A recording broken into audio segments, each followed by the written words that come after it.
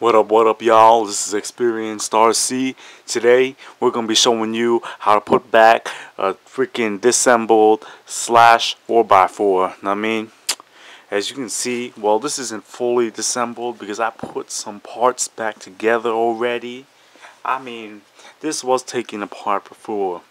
Like the differential, the arms, and shocks. You know, I did shocks in the other video.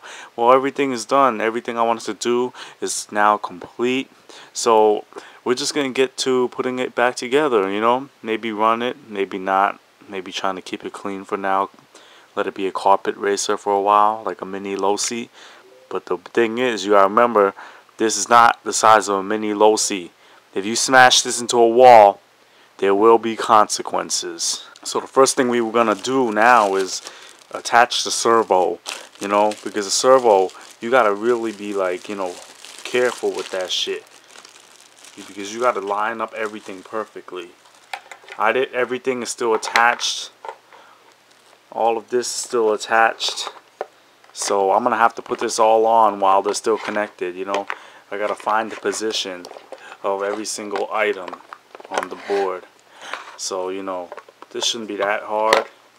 I mean, see, it's already falling into place.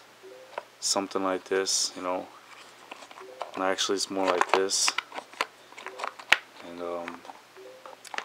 this shit, like this. Alright, so I'm gonna want to put this in here like this. Put the servo in. Servo is supposed to be in this way. Put it under. So everything looks like it's lined up now. You know, I'm already liking the look of this chassis with the electronics on it. This is how it's supposed to look. The horn is sticking out the back. I'm gonna get to unscrewing. I'm gonna get to screwing this shit on. And I'm gonna get right back to you guys. Alright, now that everything is screwed onto the chassis, as you can see, it's not falling out. It's all tight.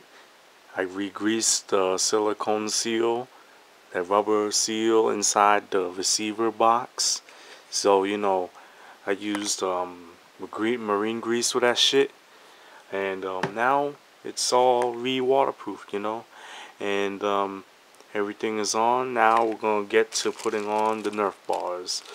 Alright, I'll get back to you guys once I install that. Alright, now that that's complete, the Nerf bars are completely on, you know, tight, ready to go, ready for some crashes on the side impact area, you know, just in case someone tries to be an asshole, hit me from the side, you know. My shell might get cracked, but my chassis won't.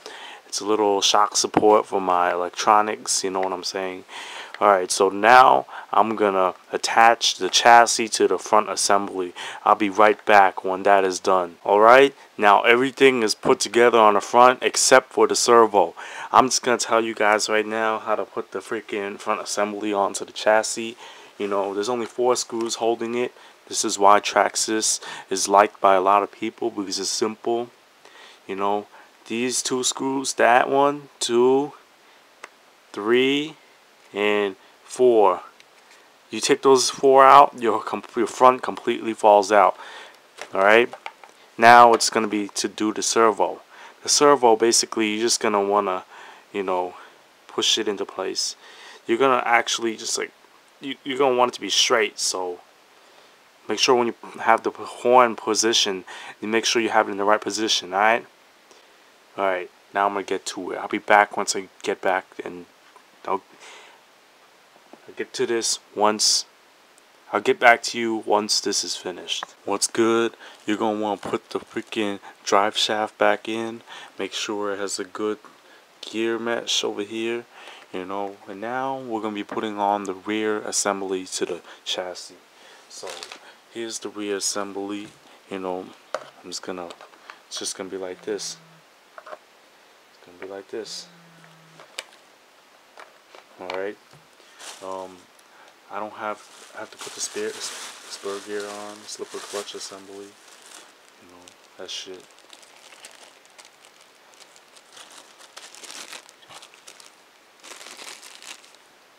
You're gonna want to make sure the screw is tight, because that's what holds in this, you know.